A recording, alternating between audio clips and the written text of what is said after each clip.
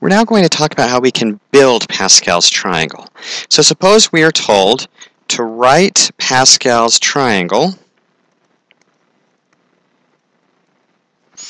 to the 7th row.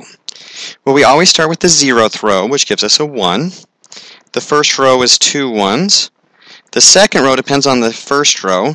We put 1s on the outside, and then we combine these to get 2. The third row, 1s on the outside, and then these combine to give a 3, and these combine to give a 3.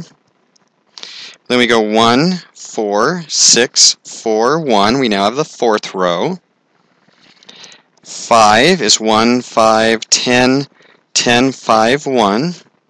The 6th row is 1, 6, 15, 20, 15, 6, 1. If you remember from the previous video, we always get the same things when we do this. So if you have it down to a certain row, then you can just build from there. And the 7th row, this is the one we care about.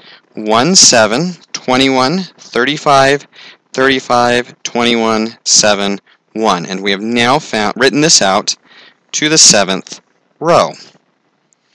Well, now that we have it to the 7th row, what if I asked a new question? Now let's go right to the 10th row. Well, there's no reason to start over, so let's just build from the 7th row. 1, 8, 28, 56, 70, 56, 28, 8, and 1.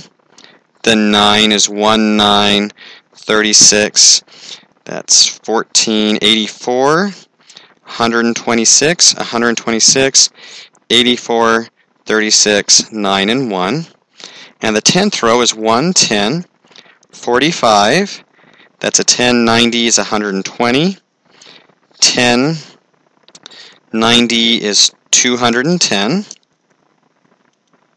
126 plus 126 is 252, then 210 again, 120, 45, 10, and 1. So again, we have found the row that we were asked to do.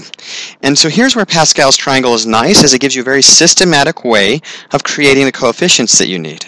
The downside is that you always have to do every step up to the row that you need. But that's how we can write the rows of Pascal's triangle.